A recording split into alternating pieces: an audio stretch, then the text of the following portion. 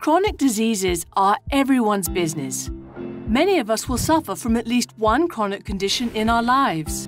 Some of the most common chronic diseases are diabetes, cardiovascular diseases, stroke, and mental conditions. Nearly 1 in 4 Europeans suffers from a long-standing problem which restricts their daily activities. Many of us will, in later life, get at least one chronic disease. 65% of people over 65 have more than one disease, and this number rises to 85% for people over 85. Managing and treating chronic conditions also places a big burden on our health and social systems.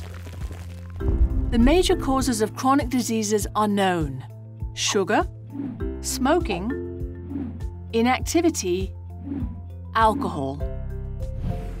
About 80% of all heart diseases, strokes, and type 2 diabetes could be prevented by reducing risk factors and by ensuring we all live and work in environments that protect our health. In the EU, 70 to 80% of healthcare budgets are spent on treating chronic diseases, more than 700 billion euros every year. 97% of these budgets are devoted to treatment, chronic disease management, and healthcare administration, whilst a mere 3% is spent on prevention. Many chronic diseases are preventable, or their onset can be delayed. How can we invest better?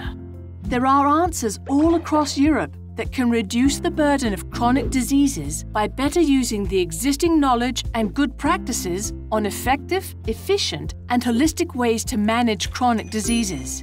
The EU Joint Action on Chronic Disease and Healthy Aging is a collaboration between the European Commission and the governments of 26 European countries.